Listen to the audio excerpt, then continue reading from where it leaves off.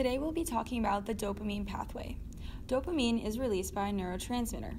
It then binds to the D1 receptor. The alpha G protein subunit detaches and then reattaches to adenylate cyclase, which activates it. CAMP is produced by this adenylate cyclase. CAMP induces activation of pKa, which phosphorylates a protein which then expresses CAV1, which results in excitability. pKa also activates DARP32, which inhibits PP1, which is protein phosphatase 1, preventing the excitation protein from being dephosphorylated.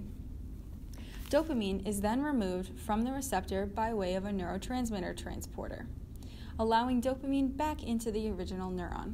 This in turn undoes the response created by dopamine binding. Soon, dopamine binds to a D2 receptor to elicit a depressive response. A G protein connected to the D2 receptor separates into alpha and beta gamma subunits. The alpha subunit inhibits adenylate cyclase, resulting in no excitable response due to a lack of protein phosphorylation. The beta gamma subunit goes into inhibit CAV1, resulting in a depressive response.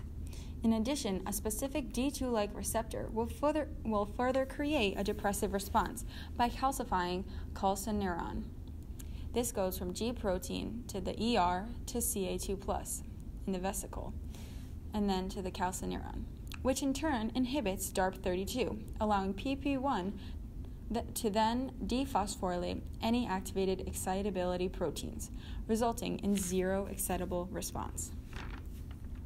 Thank you. Hope you enjoyed.